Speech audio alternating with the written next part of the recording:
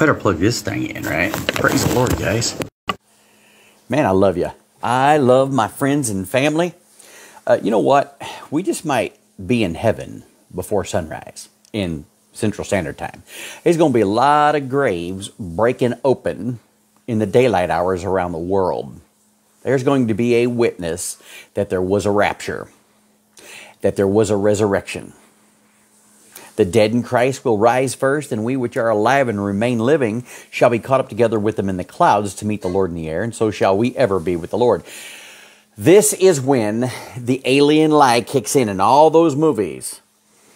The invasion of the body snatchers. This is it. This is the lie. This is which separates. This is the fork in the road. Okay? Then you got the rapture of the real bride. The real bride going to be caught up. And all those who preach the rapture that won't be caught up because they weren't saved by grace through faith. They thought they were saved because they were such great macho people of the faith. Look at me, Jesus. Check me out. Look how I can persevere to the end. John MacArthur and those boys. Sickening, man. Guys, we are all pitiful souls in need of a Savior. And you must recognize that fact. You must humble yourself before an almighty God and say, oh, Lord, I have messed up everything that I touch. I ruin everything that I get involved with. I surely can't do anything about my salvation. I haven't been able to this point. And I humble myself before you, Lord, and I just believe. I know it's all about you. I believe. Your death, your burial, your resurrection, I believe. I believe in you, only you. It's all about you, Jesus. And that is the truth. When a man gets saved only by Jesus, and he understands that only Jesus will keep him saved, then is that man truly saved. Okay? There's going to be a whole bunch of people left behind. And if tonight is that night, guys, ain't nobody expecting New York City to go missing before sunrise. The people I tell them the fact that New York City is going to go missing. We think it'll be at nighttime, and there won't be a soul left alive in the city. And I tell them the facts, and they still don't believe what I'm talking about. I didn't give them a date. I didn't give them any time frame. I just told them the facts that New York City is going to go missing, and it will be the world leaders who planned it against us, and it was God planning it the whole time. See, remember reading Psalm 2, and he's listening to all their conspiracy theories, and God laughs at their plans because he's the one that put it in their heart. And they think it was themselves who did it. Oh, I come up with such a great plan. God's like, he's laughing. I'm going to have you do that. I'm going to have you wipe out New York. God hates New York so bad. And dude, I have been shown the trailer to Babylon, the movie, with what's his face in it? Brad Pitt and a whole bunch of stars. Glorifying Babylon. Iron Maiden. The guy that it's in my office, he must have had it on the Iron Maiden channel. He's always changing the channel or whatever. But in just a very short time when I was on my break, I hear 3 Iron Maiden songs. Actually, it was on one break, I heard 2. And then I came back 4 hours later or something, and he plays the third one, or the third one plays. All 3 of them talk about the demise of New York City. Run to the Hills. That was when the white man came over here and chased off the Indians and killed the Indians. Now, God's going to have vengeance on them. Remember that? Vengeance is mine. I will repay, says the Lord. It's time for vengeance to be paid. Then they got 666, number of the beast, the sacrifice tonight. These 50 million souls that will be dying from this event are a sacrifice that's chalked up to Obama. He gets the blood ritual power from this thing. And his 10 kings who helped him. This is a ritual, a blood ritual of power. And that's what they're doing tonight. And he gets the power from it. And then finally, the writing on the wall was the third song. All 3 Iron Maiden tunes. And the writing on the wall, guys, you've got to bring up the lyrics to that. You must see the lyrics to that. The whole thing is about America going down, and specifically New York City. And he calls New York City Babylon. From LA to Babylon. I mean, that's a marker. We always use that marker from LA to New York. From New York to LA, right? Everybody loves it. Oh, American. Oh, pride in every American heart. That's why God's going to blow us up, because there's pride in every American heart. God hates pride, and he's sick of pride, and he's about to bring you low, homie. He's about to bring America low. America will be lower than any other country on this planet. We will be humbled because we were so great. You know, the taller they are, the greater they fall. The larger they are, the greater they fall.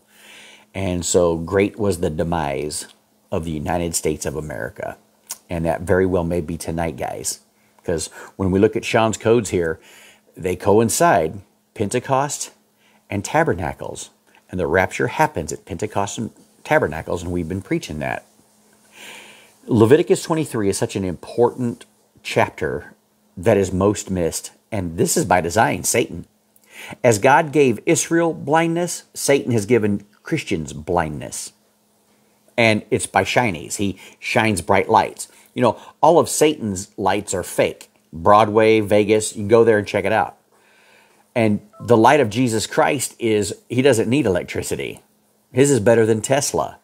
Tesla was kind of tuned in, understanding how the ether worked, but it still was something that God created. The light that we follow and the light that's within us, if we're believers in the Lord Jesus Christ, is greater than atomic. Greater, you know, remember we did those several codes on the Shroud of Turin?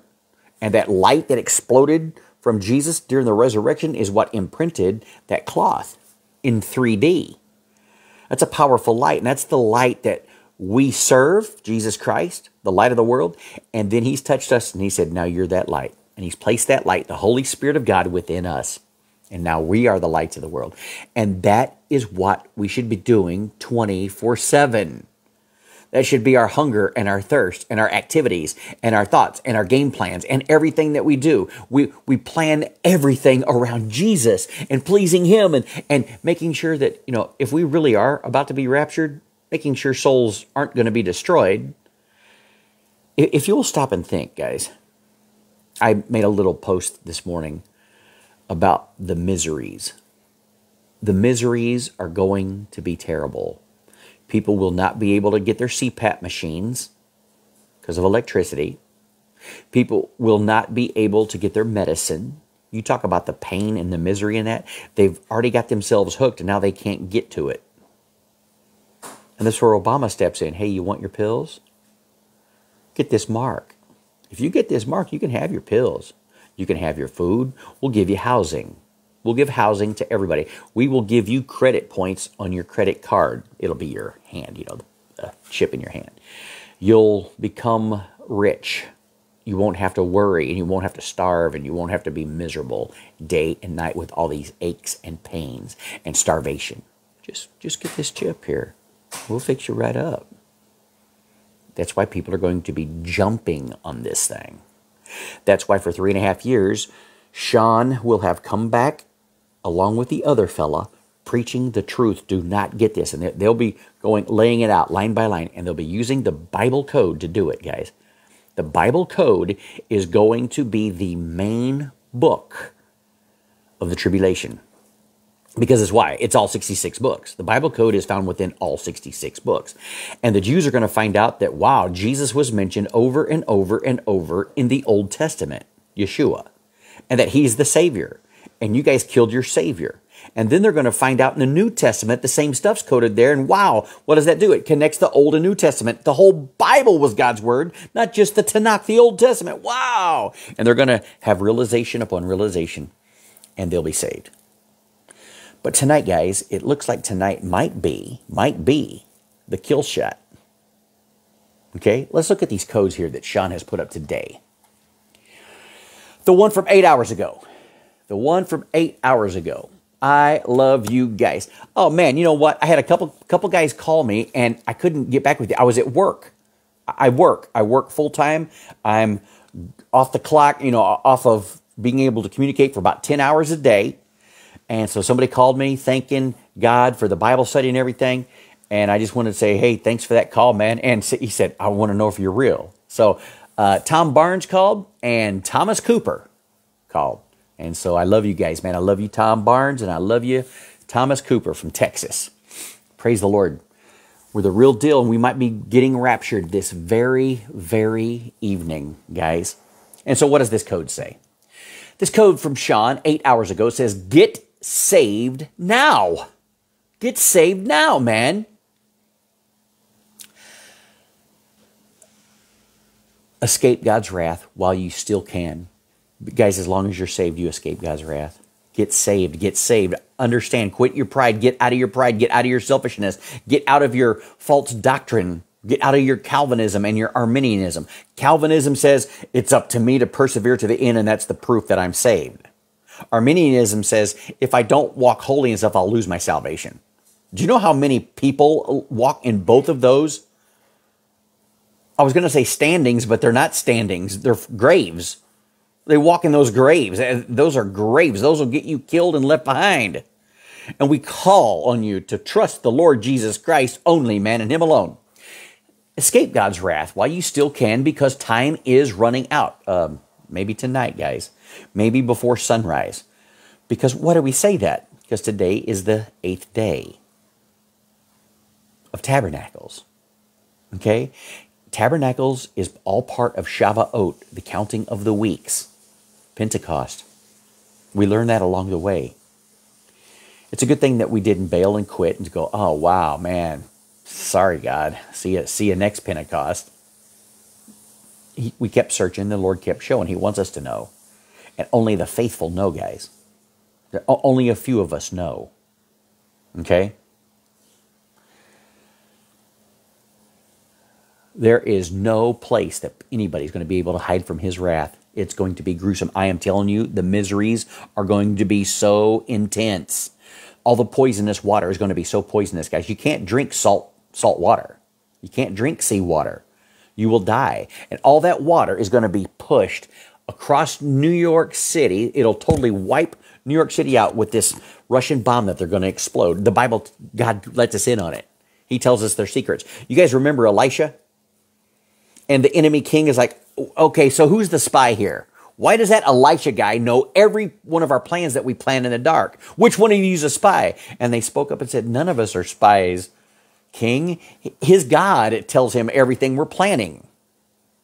Now, guys, God works in the same pattern always. He's no respecter of person, okay? So if he told Elisha the prophet the plans of the enemy, well, then that means he's going to tell Sean the prophet the plans of the enemy. And now we all know the plans, those of us that have believed.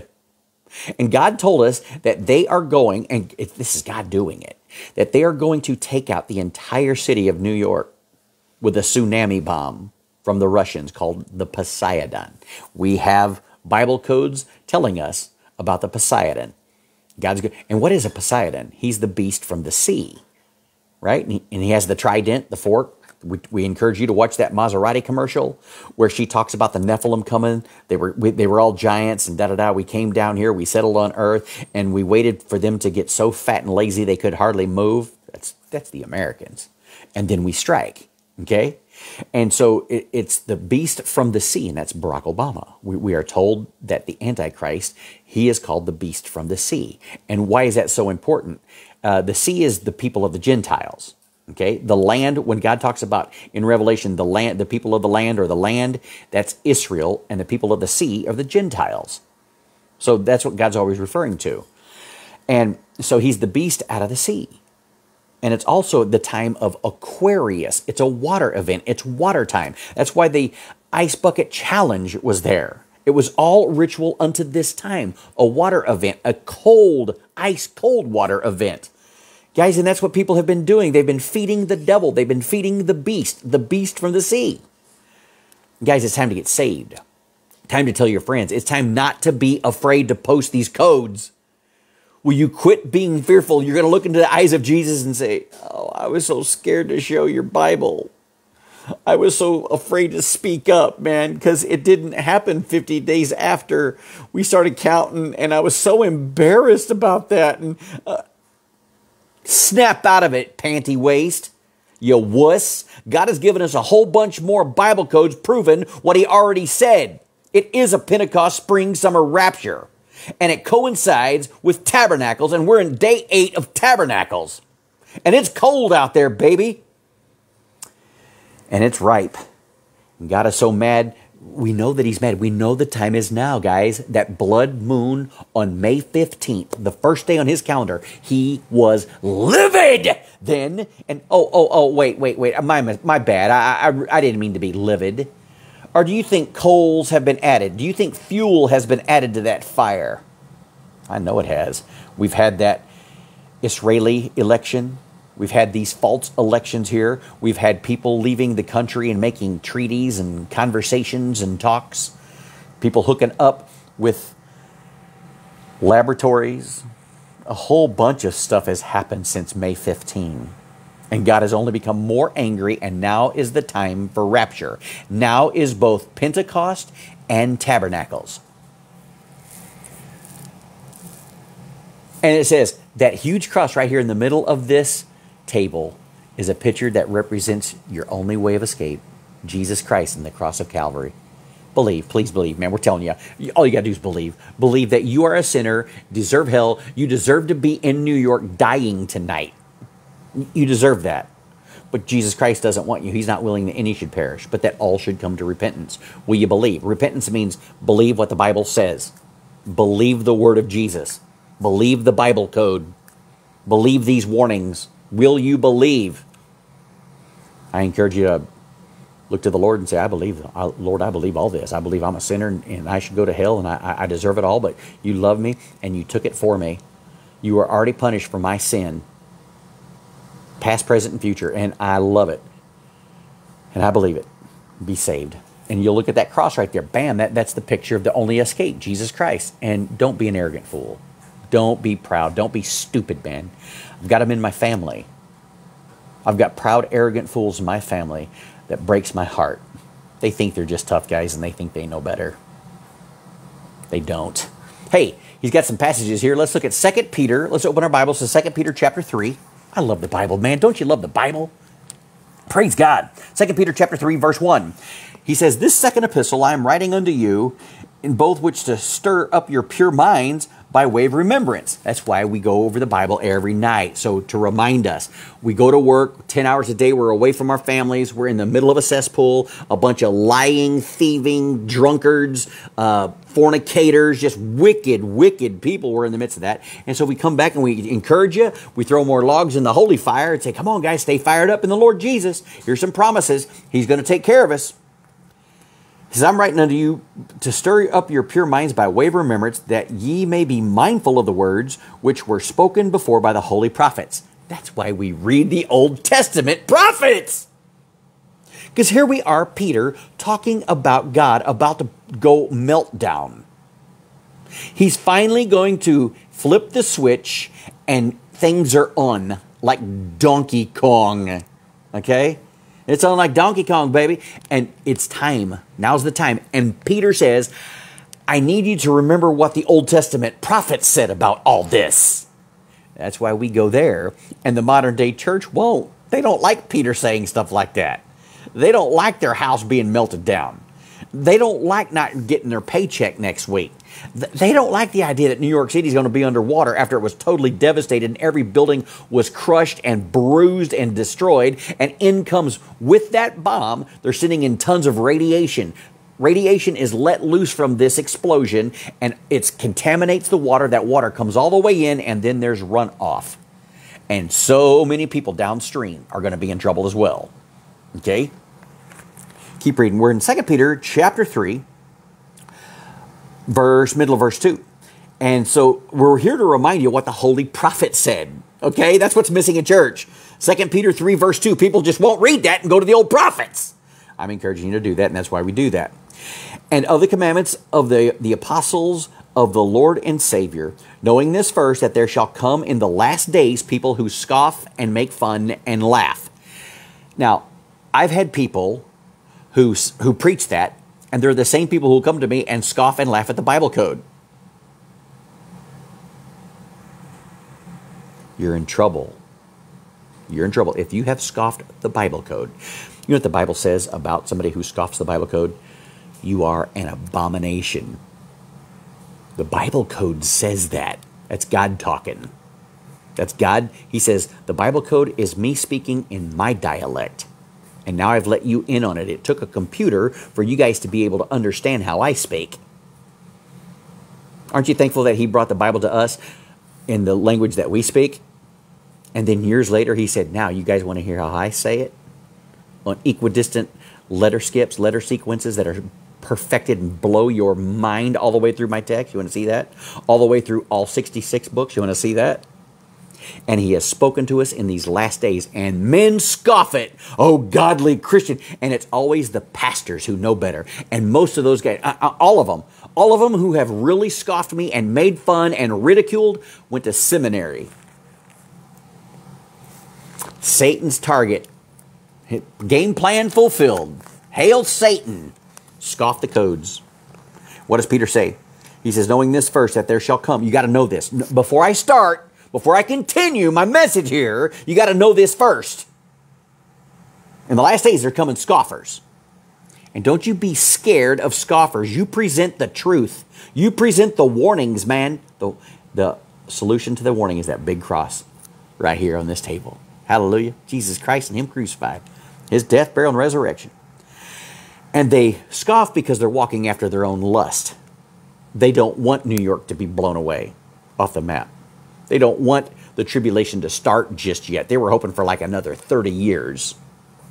You fool, fool, fool. You know what a fool does? Says no, God. God says, hey, my anger started May 15th. I'm coming with some bombs. We're going to start with New York City. I'm going to decapitate the dragon at the head, and then I'm coming for the heart 7 years later. No, God. No. The fool hath said in his heart. When you look in the King James, the words there is do not exist. It says the fool hath said in his heart, no, God. That's a bunch of Christians. That's the Christian scoffers who say, no, God, you're a fool. And we're encouraging you not to be that fool. Believe the Lord Jesus Christ and don't say no to God.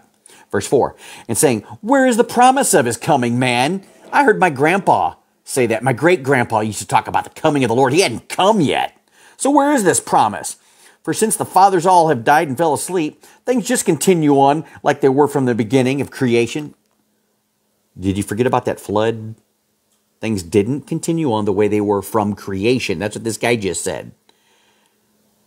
There was a massive flood that changed everything. Your doctrine's wrong. You better stick with the Bible and God's story on this. A lot has changed since creation. It ain't the same, baby.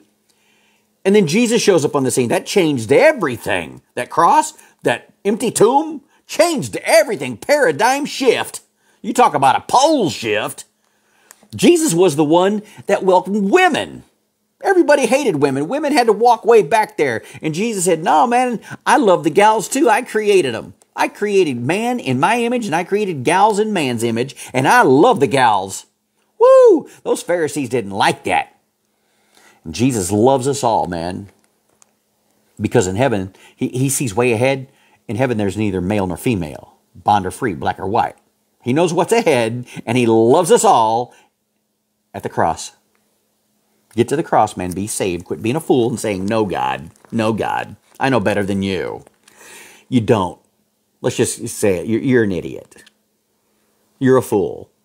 The Bible says the foolishness of God is wiser than the wisest guy that lives. Okay? And everything you got's foolishness compared to what God's got. If your belief system opposes Scripture in any way, you're a fool. Because you're saying, no, God. Continuing on. Verse 3, knowing this first, that there shall come in the last days scoffers walking after their own lusts, saying, where is the promise of his coming? For since the fathers fell asleep, all things continue on as they were from the beginning of creation. Verse 5, for this they are willingly ignorant of, that by the word of God the heavens were of old, and earth standing out of the water and in the water, whereby the world that was then was overflowed with water. They all perished. They forgot about the flood. There has been paradigm changes. The flood was one. Okay? The law was one. When Moses gave the law, I mean, things changed right there. Now we have the name of God. God, what's your name? Jehovah, Yod-Heh-Vav-Heh. I am. We learned that. Whoa! Paradigm shift. Then all of a sudden, Jesus comes. Whoa! Paradigm. Jesus just might come and rapture us tonight. You talk about a paradigm shift. Things ain't the same as they were from creation. These people speak ignorantly as fools would. Where is his coming? When is he coming? It's probably tonight, guys. New York City, it's right here. New York City will be underwater, dead and gone. No survivors, 1.5 million Jews dead. Do you know what kind of agony that'll stir in the hearts of their brothers and their family members in Israel and still here in the United States and around the world? My cousin was just killed there in New York City. Do you guys know that in the last 2 years, a humongous number of Jews have left New York City and headed to Florida? They should have gone to Israel, but they didn't. They headed to Florida. And you guys know that Florida is surrounded by water, right? You just wait till that pole shift gets them. They're all going to die. God wants you Jews, if you're not going to be saved and believe in that cross and believe in Yeshua, your Messiah, whom you killed, if you're not going to believe in him, get to Israel, okay? And you listen to the 2 guys dressed in sackcloth and the 144,000 witnesses. They're only going to be preaching the truth for your safety's sake. And they'll be encouraging and blowing up and lifting up and edifying one Yeshua of Nazareth, Jesus Christ of Nazareth. And you better believe him. I encourage you to believe him tonight and be saved. Escape this mess. Verse 5, they're so willingly ignorant, and they forgot all about it. Verse 6, whereby the world that was then being overflowed with water perished. But the heavens and the earth, which are now by the same word, are kept in store, reserved unto fire this time. It's going to be a water event that takes out New York, but it will all happen because of intelligent fire. Push the button. The drone does its thing. It gets into position. It ignites. There's fire that ignites and releases this fission fusion deal and creates this hell of water. But it came by way of fire. Then there's going to be literal fireballs and lightning and plasma blast that's going to be burning this world down, man. And the first time was a flood. Instantaneous. It rained for 40 days and 40 nights, and those folks were dead. There was nobody left. They were probably all dead day 20, day 10. They climbed as high as they could, and the water went 15, was it cubits, guys? 15 cubits above the highest mountain, because you weren't going to be able to swim and tread that long. God killed them all with water, and this time he's killing everybody with fire. And this New York City event is going to start with a detonation of fire, which is going to create this massive tsunami that kills everybody there and many in its wake. Its poisonous, treacherous wake. Continuing on. Verse 7. But the heavens and the earth, which are now by the same word, are kept in store, reserved unto fire against the day of judgment and perdition of ungodly men. That's right now. That's right now. They love and celebrate Babylon. I'm encouraging you guys to get the lyrics to that Iron Maiden tune writing on the wall. He's talking about America being destroyed. And that was 2 years ago, year and a half. Okay? And you need to watch the video. The video tells you that America and the leadership countries, England, are all now in rags and tattered, and they're starving to death. And there's a new boy on the scene, the Asian. Okay?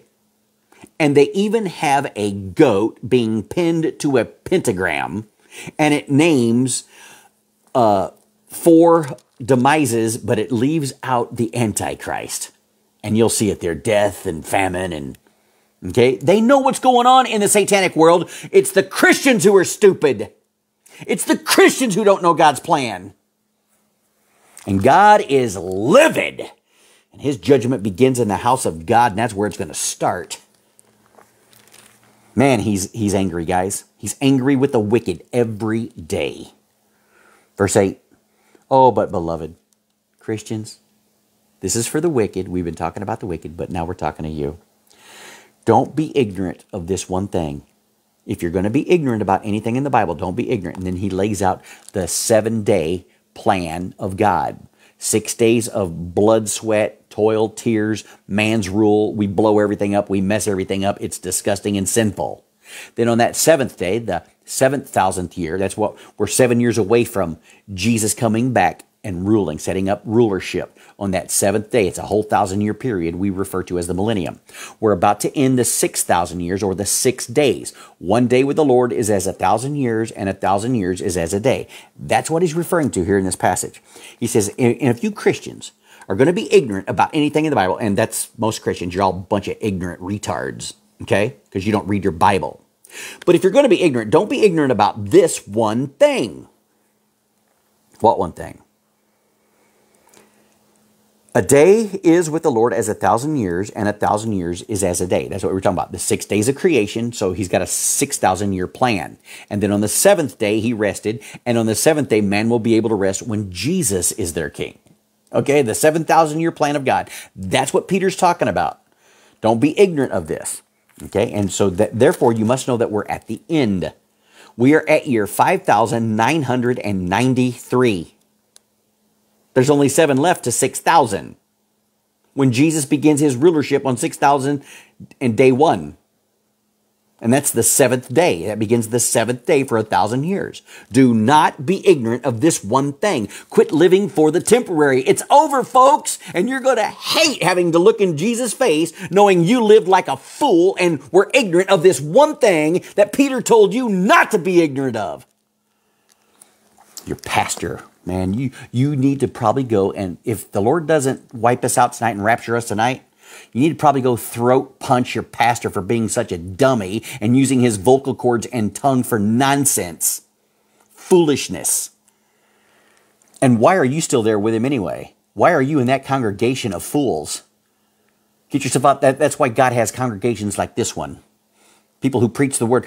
One of our dear ladies said, I can't find one soul in my town who preaches the truth and knows what's going on like this group does. And that's why we have this group, for people who have nobody in their town. Remember what God said. Man, especially as you see the day of God approaching, his judgment tonight, especially as you see tonight approaching, it's vital that you hang out with one another. Do not forsake assembling together, as the manner of some have done. Oh, I don't need church. Church is a waste. We know better than that. Church pretty much is a waste, but Bible study from godly men is not a waste. It's encouragement and it's challenging. Amen? All right. So don't be ignorant of God's game plan. Don't be ignorant of Leviticus 23. Everybody's ignorant of that. I'm talking pastors. They don't teach us at seminary number 1.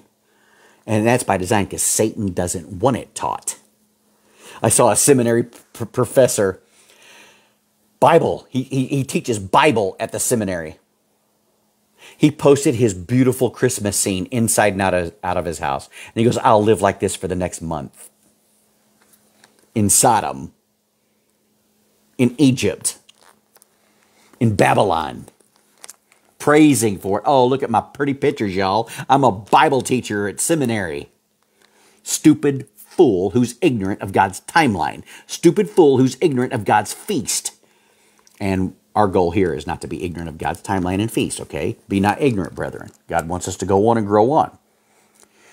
Verse 9. The Lord is not slack concerning the promises that he's made, as some men would count slackness, but he's long-suffering to usward. That's why he hadn't done anything yet. He's been patient with us. Aren't you thankful he's been patient with you? Guys, I was a rebellious pastor for a long time. I celebrated Christmas. I listened to all the rock music I could. I watched all the movies, every movie I could. I kept a remote in my hand from the moment I got out of the shower, come home from work, until it was time for bed. I was that guy. And praise God for his mercy and his grace and his forgiveness, his long suffering. And he worked with me and taught me. And boy, when he teaches you about the truth, you break down in front of him and you just cry and say, Lord, woe is me. I'm undone. I'm a man of unclean lips and I dwell in the midst of people of unclean lips. And then God will have the angel come and take a coal from off the altar and take the tongs and touch your lips and say, behold, this has touched your lips. They're clean. Now go and speak out of a pure heart and watch your language, watch the way you go about your procedures, and just lift me up and be holy, for I'm holy. And it finally clicks in your heart when you've seen God high and lifted up. You want to be holy because he already commanded you to be holy in this passage of Peter. Okay? Praise God for his long-suffering. But he's long-suffering to us. We're not willing that anybody goes to hell. Guys, if the Lord blows up New York City, it's going to be the Lord doing this, not the Russians. Not their Poseidon doing it. He's using these tools from these people. You know why? Because God wants them to think they're in charge. He's laughing at the fact that they think they're in charge. Until that sixth seal, when they finally confess, wow, this ain't us, this is the Lamb. Please save us from the wrath of the Lamb, dude. Somebody help me. And God's still in heaven laughing, and we'll be laughing with him. I cannot wait to see Jesus chuckling. Jesus is going to chuckle at these fools, and we're going to sit there and watch him do it. Praise God. Amen. He's not willing that any should perish, but that all should come to repentance. We're in 2 Peter 3, verse 10.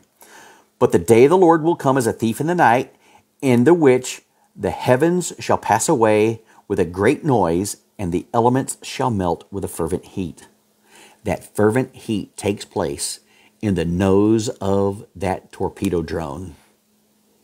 And when it's released, it sets off a fire like you've never known, and it's going to drown out New York City and kill everybody there. It's going to melt them with a fervent heat.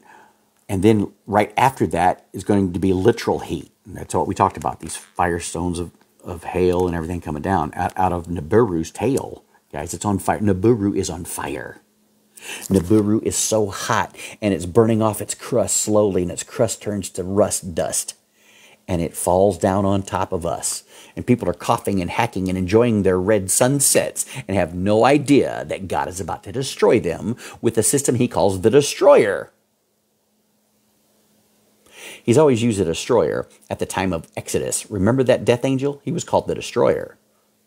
When he doesn't see the blood, he's going to destroy, and that's what's going to happen here. At the very moment this thing is detonated, God is going to call us out of here, and that's what these Bible codes that Sean has put up today are talking about, and we're getting there. But we got to set up with the plain text to see what's inside the plain text, because God's awesome. He's always awesome. And we're looking at codes in the Old Testament tonight, and we're reminded, what did Peter say? We've got to go back to the prophets to see why all this happened. What's happening? So put it to your remembrance. And that's what he's preaching here. Verse 10. The elements will melt with fervent heat, and the earth also, and the works that are therein shall be burned up. Seeing then that these things shall be dissolved, what manner of persons ought ye do, and what kind of a holy conversation should you be involved in? That's why we get on here and say, guys, if you're not going to heaven, you better get saved. You sinners need to believe. And you saints who say you believe, you need to walk in holiness, man. You need to get sanctified like God told you to. Why? Because we see the day approaching, dude. We don't want to walk like the world. We want to walk like the Lord and please him. And he said, as I'm holy, you need to be holy too. That's where we're getting to. Verse 12. Looking for and hastening unto that great coming day of God. Okay, now this is talking about the second coming. But you and I, we have a 7-year advantage. We know something that the Jews don't know. They only know about a second coming. Most Christians today don't even believe in the rapture, but we do. We know there's a 7-year head start, and he's going to come for us first, but he ain't coming to earth. He's coming to the clouds. We'll join him in the air, and so shall we ever be with the Lord. Come on into this place of mine. I'm ready to go. Who's ready to go to heaven? I'm ready to go.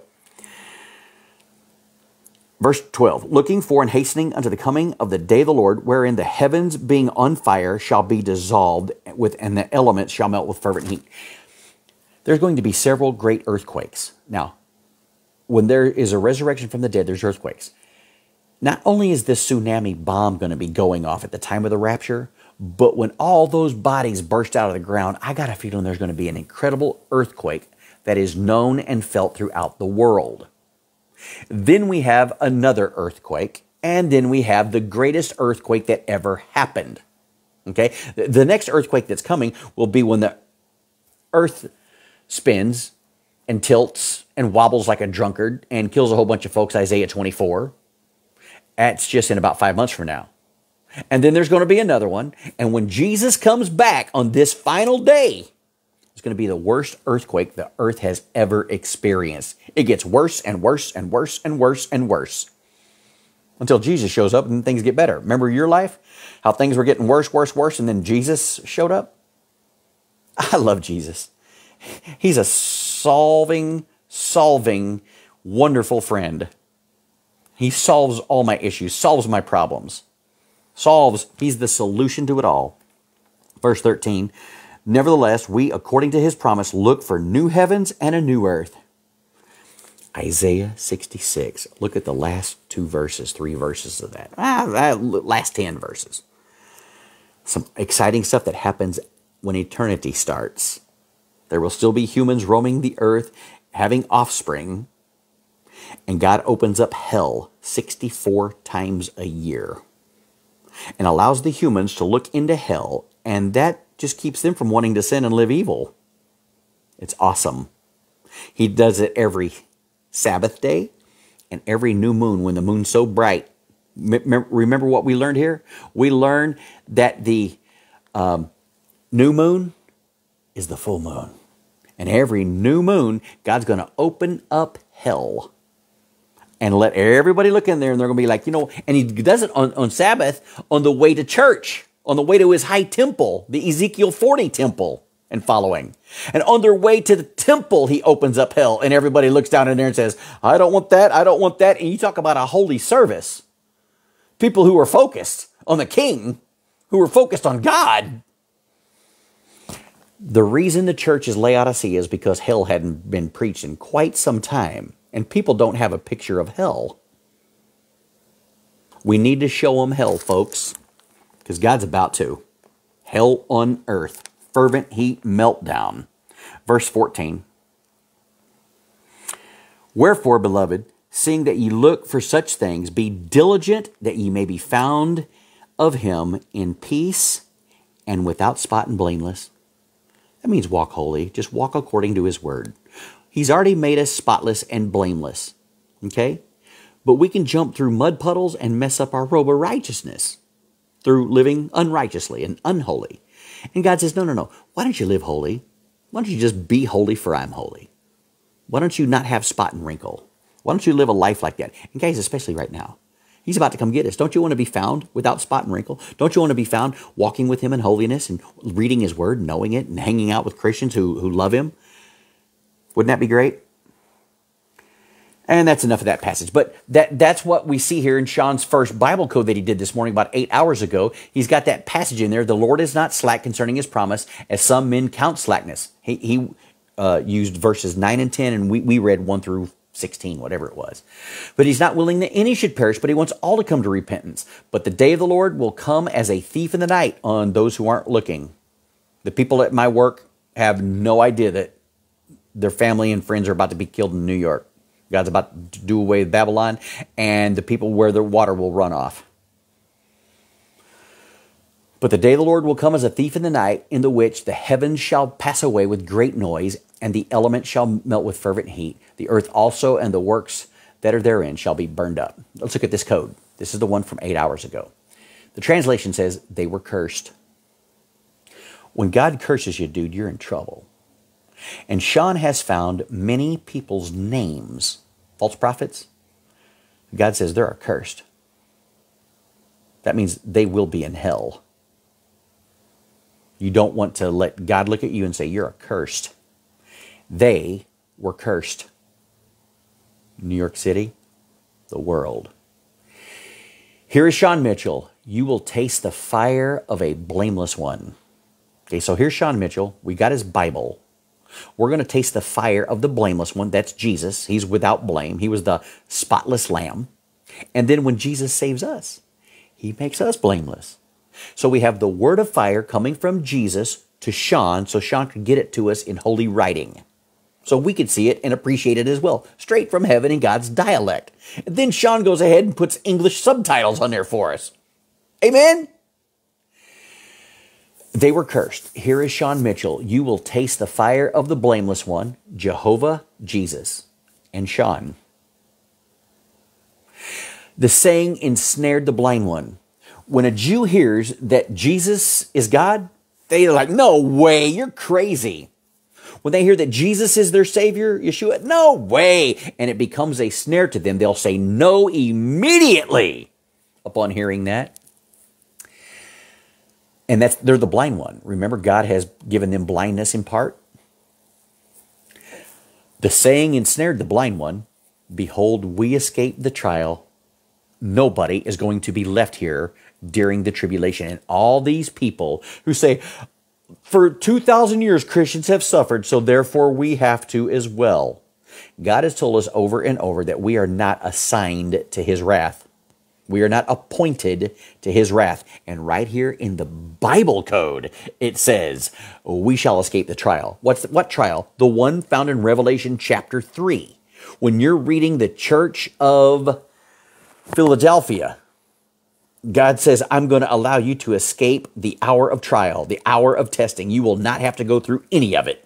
Praise God. And now we have it here in the coded text. We shall escape the trial, the threshing of wheat. Ooh, that's going to be a rough time, man. It's going to be a beatdown. God's going to get the tribulum out during the tribulation. He's going to rough up the wheat. Thank God we're going to be in heaven. Thank God we're going to be in our glorified bodies, all of us who are believers. Praise the Lord. Numbers 12:8. With him I will speak, mouth to mouth. Now this was Moses. Remember, in this passage, when you go to read it, you'll see Aaron and Miriam, the brother and sister of Moses.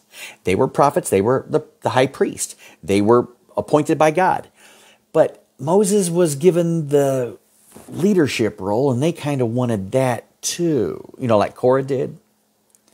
And they said, we can lead, we can be all this stuff. And God was livid because God appoints people and you need to stay in your lane, pal. However God chose you, you stay there and you rejoice in God for loving you the way he has. And quit trying to get somebody else's job and be envious. I want what they got. And so that's the setup for this story. And then God says, okay, all three of you get to the temple now. You get to the tabernacle now. Get there now. And so the three of them went. And then God shows up in that pillar of cloud. And he speaks out of that cloud. And he says, Aaron and Miriam, you are wicked. You've done wrong here, man. I had chose Moses. And then here's what he says. Numbers 12:8. With Moses, I will speak mouth to mouth with that guy, even apparently, and not in dark speeches. I'm not going to give him parables. I'm going to tell him my heart, and I'm going to tell him what I want from my dialect is. And not in dark speeches. And in the similitude of the Lord shall he behold. Wherefore then are you not afraid to speak against my guy? I speak to him face to face. I have never spoken to you face to face. I'm speaking to you right now on a cloud. He's my guy and leave him alone, man. Wow. God don't play. Stay in your lane, do your business, and endure hardness as a good soldier. Look unto Jesus. Let's walk together. Not everybody is going to be the nose of the body or the tongue of the body or the ears of the body or the eyes of the body. You are what you are, and be that to God's glory, and quit being envious of somebody else's call. When you get to heaven, you're going to find out that, you were important wherever you were. Everybody who's in the body of Christ is so vital, and that's why you need to stay in your place. Because the body of Christ is whole. He's a whole organism, and we all are small parts of the major whole. And it's important for you to be in your lane and praising God for that, man. Okay? Look at Deuteronomy 31:10. At the end of every 7 years, this is what we looked at last night. Every year, the children of Israel would come to the Feast of Tabernacles for 7 days, and then they would have that solemn 8th day. But every 7 years, they would read the books of Genesis, Exodus, Leviticus, Numbers, and Deuteronomy. And every year, only the men had to show up. That was the requirement. But every 7th year, the wives and the children showed up as well to hear the word of the Lord. And that's what this is referring to. Deuteronomy 31:10. At the end of every 7 years, in the solemnity of the year of release, in the Feast of Tabernacles. So that passage is running right through this Bible code. Okay, that's why it's here. Okay, Psalm 79, verse 5 and 6. Oh, how long, Lord? How long will you be angry? Forever? Shall your jealousy burn like fire? God's livid right now. Pour out your wrath upon the nations that have not known thee. and upon the kingdoms that have not called upon your name. God says, I'm about to. That's America. That's the United States. I'll start with them. I'll start with the worst first. I'll start with the largest one first. I'll take out the head. And then I'm coming for the rest of y'all, man. Amen? That have not known thee upon the kingdoms and that have not called upon my name. So let's look at that translation again. This is a great code, man. They were cursed. They were cursed. Here is Sean Mitchell. Praise God. Aren't you guys thankful for Sean Mitchell and his faithfulness? Guys, if you only knew what he has gone through and what he is in the middle of right now, that would humble you to tears before the Lord God, that this man kept going and doing what he did. They were cursed. Here's Sean Mitchell. Praise God, praise God, praise God. Hey, you know, we've always heard about the two guys, the two witnesses coming back, the two olive trees, right? The two lampstands. Sean's one of them. You are privileged to have met this guy via the Bible code. Big deal. This is a big, big deal. I hope you understand how big of a deal it is and how blessed you are to be part of this. Blessed are your eyes, for they have seen. Blessed are your ears, for they have heard. Amen. Translation. They were cursed. Here is Sean Mitchell. You will taste the fire of a blameless one. Who's the blameless one? Jehovah? Sure. Jesus? Sure. Sean, made blameless. You, made blameless. But we're hearing from Sean. He's the writer. He's the Moses. He's the one giving us what we're reading and hearing, presenting this curse to us. It's because of this Bible code we know that New York City's cursed. The world's cursed. The saying ensnared the blind ones. The Israelites, they don't like the fact that Jesus is God, that he's the blameless one. He was without blame, and they charged him guilty and killed him. They don't like that idea, and it's going to be a snare, and 1.5 million of them will die immediately, and many will die throughout. Only 1/3 of the Jews will get to live and believe. Okay? The Bible tells us that, book of Zechariah. So it's going to be an ensnaring for the blind ones, but behold, we escape the trial, we believers. Hallelujah, we escape every second of it. Not one wrath will we endure, because we're not appointed unto wrath. The threshing of the wheat, that's the tribulation, by the tribulum. All right, let's look at the next one. This code links the two harvest feasts, the Feast of Weeks, which is Pentecost. Pentecost is the counting of weeks, and we've learned along the way what that means, man. It's been a beautiful journey. It's been a struggle at times. It's been a letdown in our human spirits. Oh, man, I thought it would be today. Oh, look at these. And then the joy came in the knowledge that God taught us. We didn't quit. We kept digging and learned. And wow, God brought us new insights that bring us joy. His word does that. In the presence of God is the fullness of joy. And he would turn our sorrow, our mourning, into dancing and joy. Okay? So this code connects both feasts. We've always known Pentecost, spring, summer, harvest. And we did not know that the Feast of Tabernacles was involved in that, in the same counting. God's so awesome, man. Praise God. He taught us some wonderful stuff. Not too many people know what you know. Share it with them. Share these Bible codes tonight. It might be the last thing you ever share. Okay? Because John always shares the gospel at the end of these things. You'll be sharing them the gospel. All right. And make sure you download that book. Download the book and get it on zip drives or whatever. We got some folks, our flash drives. We got some folks that have printed out the entire book. Printed it out in book form and got it ready. Okay? You do whatever the Lord leads you to do, but we don't have much time to do it. The quickest, most efficient thing to do is download it. Vondo has put the link up here.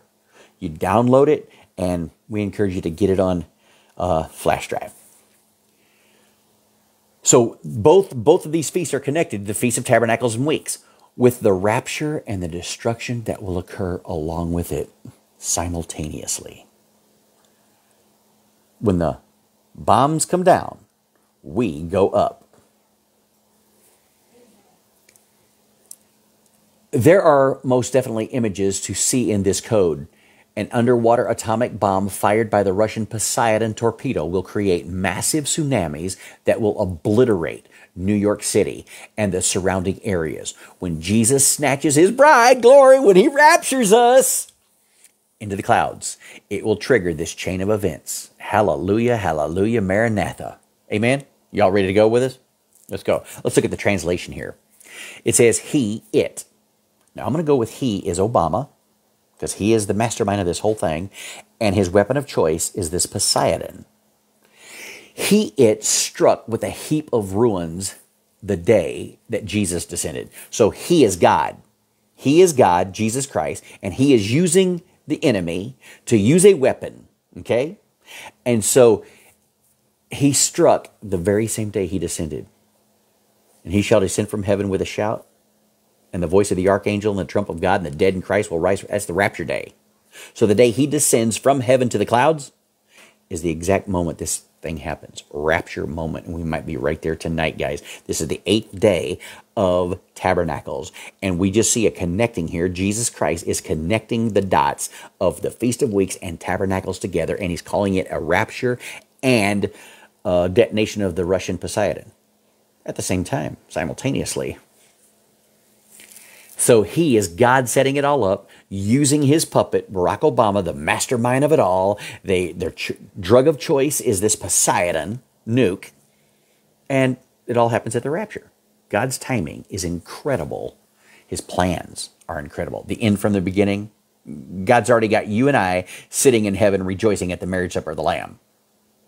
The end from the beginning. He's just waiting for us to show up for what he's doing.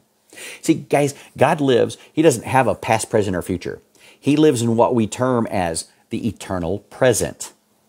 So God, I want you to get this through your little mind. Right now, God is waiting. Jesus Christ is waiting to come rapture us, to step out of heaven onto the clouds. But at the same time, he's at creation because he's not limited to time or space. So God is at every moment in time. He's in our past. The day he saved you, he's there right now. He's walked with you these 20 years, these 30 years, he's there right now. He's at every step. God is everywhere at all times. He's amazing. He's our friend. And he's protecting us, and he knows the end from the beginning. And he's here to save us out of the hour of trial through his wonderful rapture and deliver us from the very first iota of his wrath. Because we're not appointed to his wrath. He loves us. We're his bride. He's got something very incredibly awesome planned for us. Something very special for us. Translation. He struck with a heap of ruins the day that he descended. A sign is with Sean Mitchell, the voice of the Lord. Jesus, Moses. Sean Mitchell's Moses, guys. And we just see that in the words previous. Sean Mitchell, the voice of the Lord. Yeshua, Moses, in the Feast of Weeks and in the Feast of Tabernacles, both of them together. The Feast of Weeks and the Feast of Tabernacles are the same time. Tonight is the last night of Tabernacles. Do you see where I'm coming from there? Do you hear me knocking? Boom, boom, boom. About to be raptured, guys. Looking unto Jesus, the author and finisher of our faith. We're ready to see him. Be ready. Walk in holiness. Walk in with the Spirit. Have all forgiveness in your heart. Just be cool with Jesus. Take the load of sin and the weight that doth easily beset you, your hobbies and all this other stuff, and lay it aside. And say, God, I don't want nothing to do with any of that. I just want to focus on you, your word, your rapture, your wrath. Everything that you're telling us is what I want to know and hear and share with others. We don't have much time for any of that, but do it while we can. While it is day, the night cometh when no man can work. That's one other proof we believe this is going to happen at night. Because the target is here, so it's going to be night at the target. It'll be daylight other places, but those resurrections are going to create some kind of earthquake, I believe.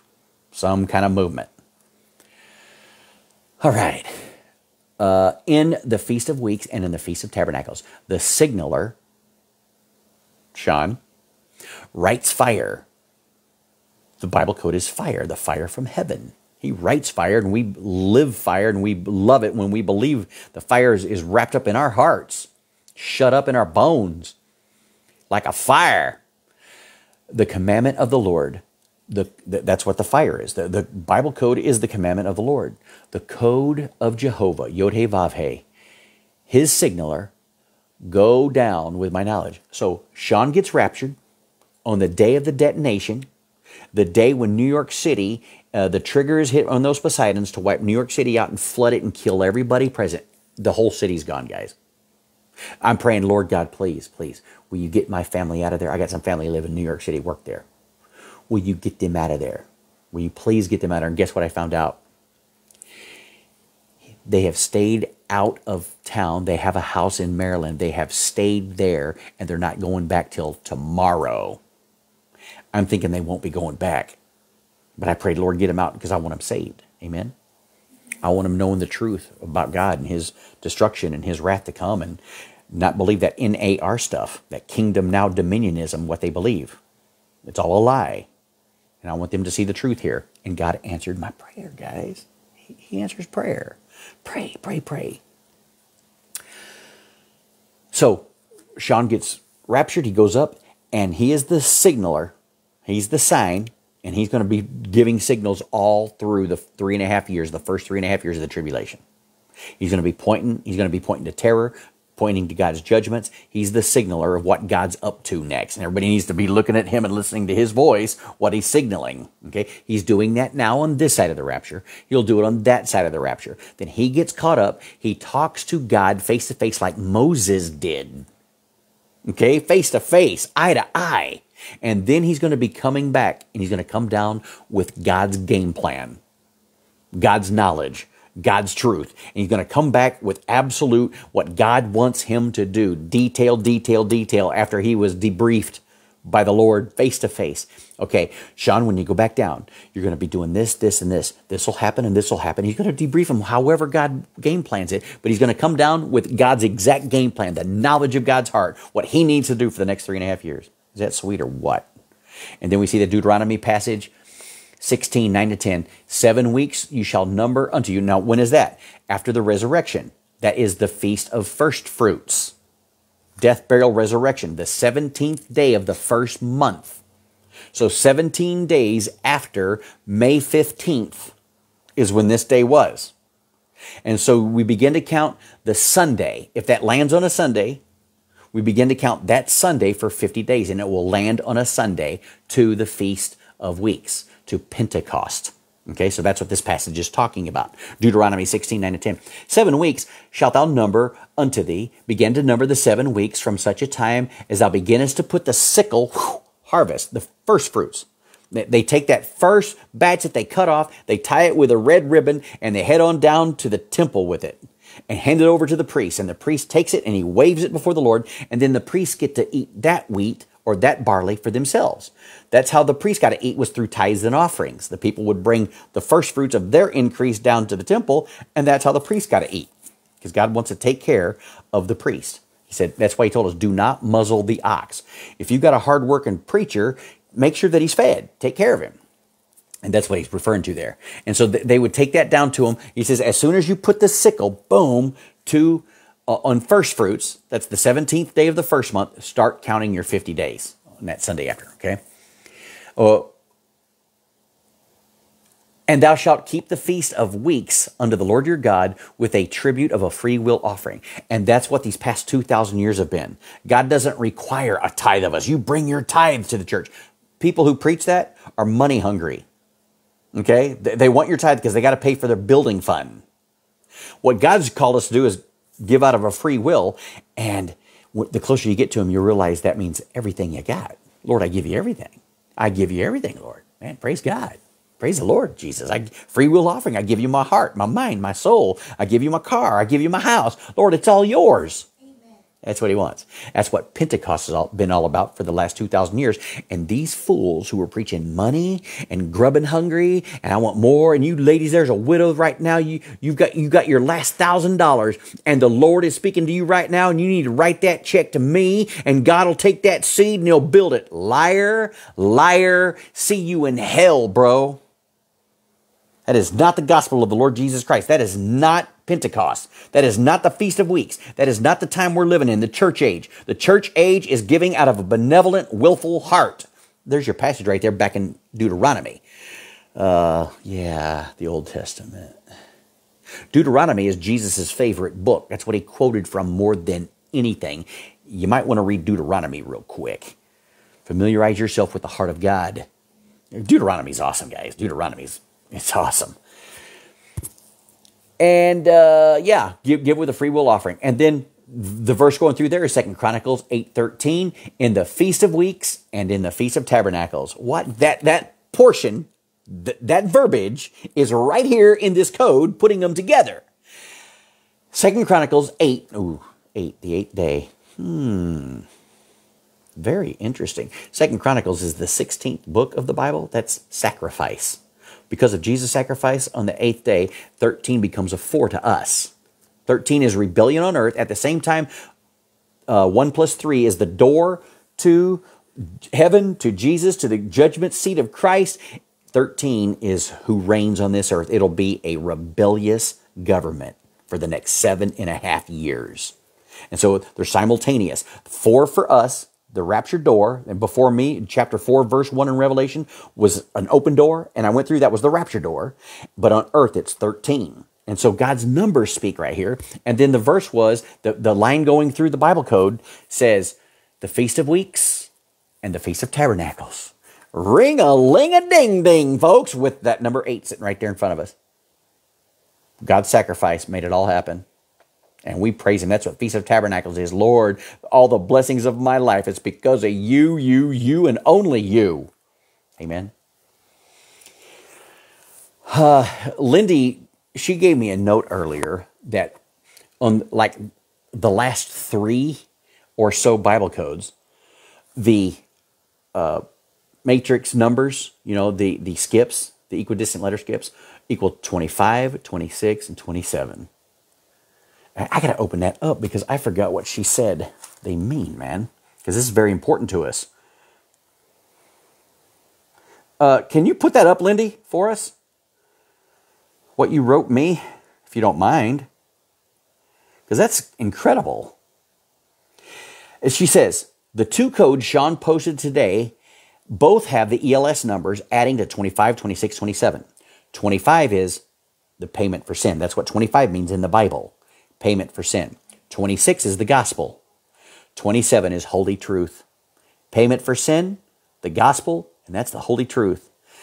There's actually been 3 codes, she says, with the same 3 ELS numbers adding up. And we talked about that yesterday. And this just happens to be 2 more again. And they add up to 25, 26, 27. Man, aren't you thankful for God? Aren't you thankful for his grace? Aren't you thankful for these Bible codes, man? Praise the Lord. Let's see, man. I don't want to miss Sean. If he's put up another one, boy, I don't want to miss that tonight. Okay. Shared a link a little while ago. He shared a new one. We got a new one to look at real quick. Let's do this, homeboy. This is the one from 40 minutes ago. Praise God. Let's see what he says here. There is no date in this code, but the Feast of Tabernacles began on November 22nd, 2022, and we are currently on the 8th day, which is the solemn assembly of its own, but still connected to Sukkot, which is the Feast of Tabernacles. I love this. Don't you guys love the Bible codes? It's still connected. Day 8 is connected to Sukkot, or the Feast of Tabernacles. The appearance of the feast in this code doesn't necessarily mean all of this happens during the feast period, but it is most certainly close to it. Whenever the rapture happens, this event of destruction will occur at the same time. So that's what we do know. The Poseidon bomb going off will happen simultaneously with the rapture. Amen? God will use America's enemies to destroy her, and then he will destroy them. New York City is a type of Babylon the Great, and Revelation 17 and chapter 18 is a shadow of what will happen to the real mystery Babylon the Great, the future Jerusalem. So God's coming after Jerusalem. Jerusalem killed all his prophets. Jerusalem killed his only begotten son. He has a score to settle with mystery Babylon. She's the heart. That's the true mystery Babylon. People can talk, oh, it's Rome, oh, it's Mecca, oh, it's in New York City. God's going to blow New York City off the map and say, no, it ain't. I'm coming for you, Jerusalem. Okay? But she is a shadow, a type of what's coming. We refer here in this Bible study as New York is the head of this monster, the head of the mystery, and the heart is Jerusalem. Okay? Whenever the rapture happens, this event of destruction will occur at the same time. God will use America's enemies to destroy her, and then he will destroy them. New York City is a type of Babylon the Great, and Revelation 17 and 18 is a shadow of what will happen in the real mystery Babylon the Great, the future Jerusalem under the Antichrist. The world will be wailing and moaning, saying, "What city is like unto this great city?" Jesus will extinguish its lamp forever. Wow. When God comes after you, you're done. Amen. Unless he's coming after you for the rapture, then life has just begun. Amen. Praise God. He's about to come. He's about to step down on the clouds. Revelation 18, 21 to 23 says, "And a mighty angel took up a stone like a great millstone and cast it into the sea, saying, Thus with violence shall this great city Babylon be thrown down, and shall be found no more at all. And the voice of harpers and musicians and of the pipers and trumpeters shall be heard no more at all in thee, and no craftsman of whatsoever craft he be shall be found any more in thee. And the sound of a millstone shall be heard no more at all in thee." New York's done. New York is done. Not a sound. God will finally have his peace in that wicked, wicked place. And then he'll do the same in Jerusalem in 7 years from now. Shut everybody's mouth. Shut them all down.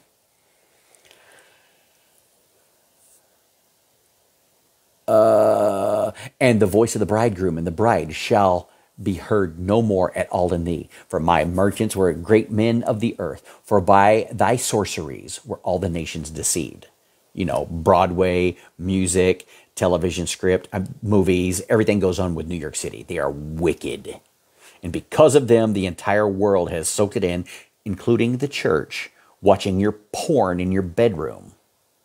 You boys staying up late after all the family's gone to bed watching your porn. New York City brought all this about, and God's going to kill it, and he's coming after the rest of you. Next, he's going to get everybody. Every wicked person on this planet who will not come to him in humility and believe, he's going to destroy you.